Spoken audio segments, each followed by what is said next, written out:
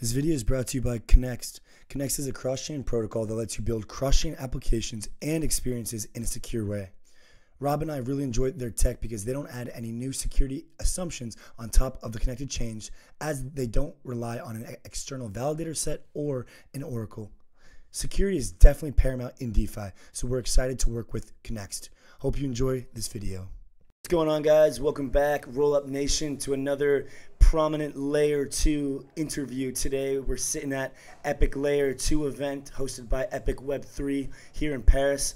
I'm with my buddy Mikko from Taiko. Taiko is a zkRollup based architecture project, and they have some really interesting things launching.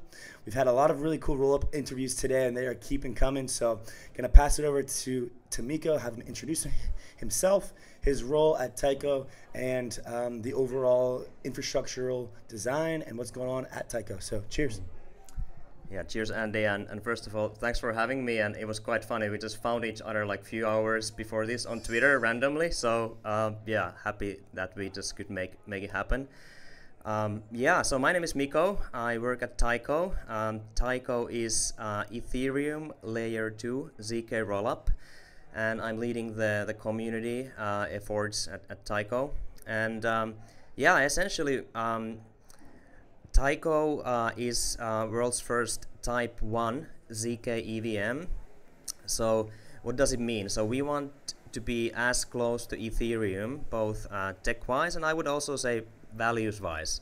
So a general purpose scaling solution for Ethereum, and also like one unique aspect, and we can go, Andy, more into details here, is that we are decentralized from day one. We just today, this morning, launched the Alpha 4 testnet, and yeah, the testnet, Alpha 3 testnet, has been now live for about 6 weeks, and we have anybody can join permissionlessly to be a Taiko node operator and propose blocks or prove blocks, so generate those zk proofs. So that's quite unique aspect of Taiko. So essentially, we don't have centralized sequencer, and we start being decentralized from the day one. So yeah, Type 1 decentralized. Those are some of the main differentiators, I would say, regarding Taiko in the broader zkRollup world. Sweet, yeah, very interesting design choices, right? To do zkEVM, I think it's kind of the best of both worlds currently, right? You get the mix of the EVM infrastructure, and you also get the zk tech backing. You know, that high throughput, cheap fees, proving mechanisms. So very interesting to hear more kind of about those design choices. I know that you were quite excited to hear about this Alpha V4 testnet, and also in addition to that, these inception layers. Now, recently, or actually earlier today, I was talking to Jordy from zkEVM, Polygon zkEVM, that is, and we spoke more about this idea of scaling to the nth layer of power. And basically what this means is, right, we can stack layer 2s on top of layer 2s, making layer 3s, and having these layer 3s roll up into a layer 2. Very, very cheap, very, very fast, and a lot of use cases, app-specific rollups, etc. So walk us through the inception layer, where that name come from, what does that mean, and how is Taiko planning to really scale to the nth power? Yeah, that's a great question, and yeah, we just released it this morning. So inception layers, they are layer trees. So essentially deploying Taiko on top of Taiko. So when you want to have scalability, you can use, you know, Taiko L2. When you want to have like a really low cost, you can deploy an app chain, so L3. So that's inception layer. And yeah, now that you asked about where the name comes from, it actually comes from the movie Inception. So yeah. Essentially, for the people who haven't seen the movie, Leonardo DiCaprio and other famous folks, so you can see dreams inside dreams. So the name comes from there. So layers on top of layers, and yeah, we believe that the app chains might turn out to be a big part of the blockchain future. And especially for certain verticals, if you think about gaming, social, there's plenty of transactions, right? So you just need to have low cost, like really low cost infrastructure for those verticals. And also, like going further, if you think about a few years ahead, we believe that there will be a lot of app chains out there, but also after a few years, many of the app chains will kind of become obsolete. And at that point, there will be a big improvement. Like if you would, let's say, like, you know, there's a game and it kind of like becomes obsolete and people want to take the assets out, right? If you would exit to layer 1 from layer 2, right, it would be really expensive. But if you exit the assets from layer 3 to layer 2, it's actually much more doable. So that's like one very concrete long-term benefit of app chains. But obviously, you know, it's early days. We're also, you know, experimenting, testing it out, you know, putting it out there for community to try it out and different apps to build on it. So yeah, we're excited to see how everything goes. Yeah, I mean, I like it. I just keep having this idea in my head of scaling to the nth power. And right now, I mean, I think rollups as a whole, layer 2s are fine, right? Even if every transaction that happened on layer 1 was ported over to, I think, what is it? Maybe we have 8 rollups that are, you know, have significant traction currently. If those were all, if all those transactions were on layer 2s, it would still be cheap and still would be manageable, right? But then when we start to scale that again exponentially, you know, then we start to see the use cases for having an order book perpetual swap exchange just on one layer 3, having a game that doesn't necessarily require as much composability just on one layer 3. And so these kind of use cases really, they open up new possibilities for why layer 3 should exist. Kind of, how can our community get involved in the current testnet? What does that look like for dApps, for users? How can we get over to Taiko ecosystem, you know, and be a part of that as a whole?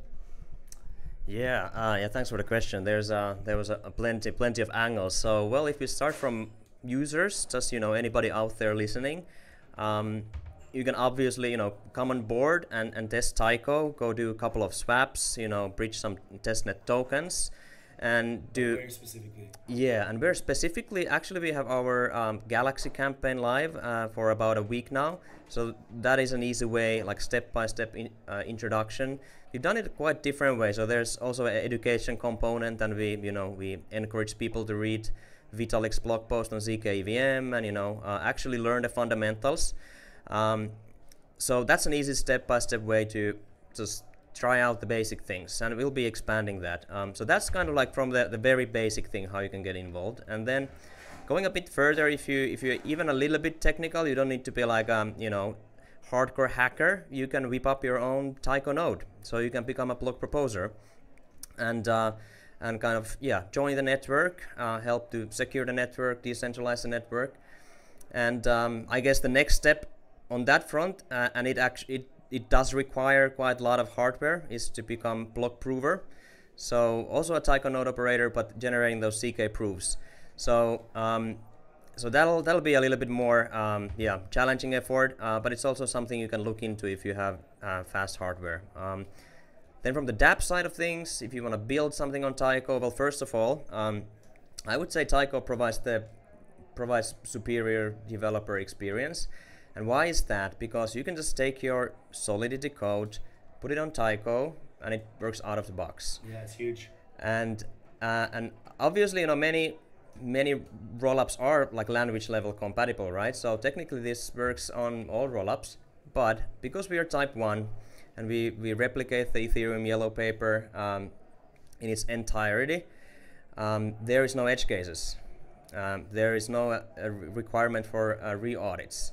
And basically, it's kind of like, you know, cognitive-free experience for the developer, right? You just, you know, go there, deploy it, and it works. And now, a few days ago, we also launched our grants program. So that's something that the developers, you know, go ahead on taiko.xyz and our blog there. There's more details. We've kept it really open-ended. There are some suggestions that, you know, you can consider. But but you can send any application and we will consider it. And it's not only tech, there's even room for, let's say, educational content that you can propose an idea and we'll consider. It's a bit different in a sense that right now we actually don't have the kind of like a stable coin or a traditional money component. We are giving out the Taiko pre-token generation event tokens to the grantees. We will introduce also the kind of stable coin component. People need to buy food and pay rent, right? But it is, I would say, quite exciting opportunity and quite different from many other protocols. Yeah, I mean, I'm a big fan of the token allocation incentive alignment, right? I think that that's very important for all grantees.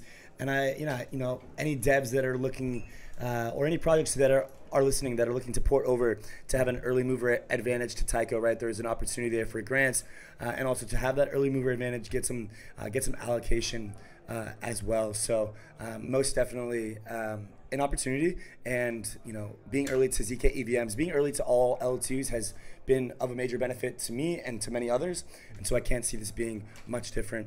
Kind of as we wrap up here with some closing thoughts, where can our community find you best? I know you guys have a Galaxy campaign, Discord, Twitter. And any closing thoughts?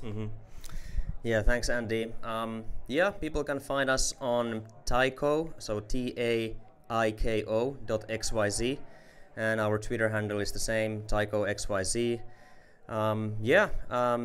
You can find the Discord link over there. Feel free to join. We have a very supportive community, so if you want to set up the node, you can ask help from there, and that's the best way to get started. Thanks a lot, Andy. Cheers, Mikko. Looking forward to seeing the development, truly. I mean, it feels like in Q3, Q4, it's like roll-up mania. And I'm very excited to see how Taiko is going to compete, collaborate, and flourish in that ecosystem. So props for the team. Thank you, everybody, for watching. Rollup Nation, another interview with some Chad Rollup builders. We love to see it. Thank you, Mikko. Thanks a lot, Andy. This was amazing.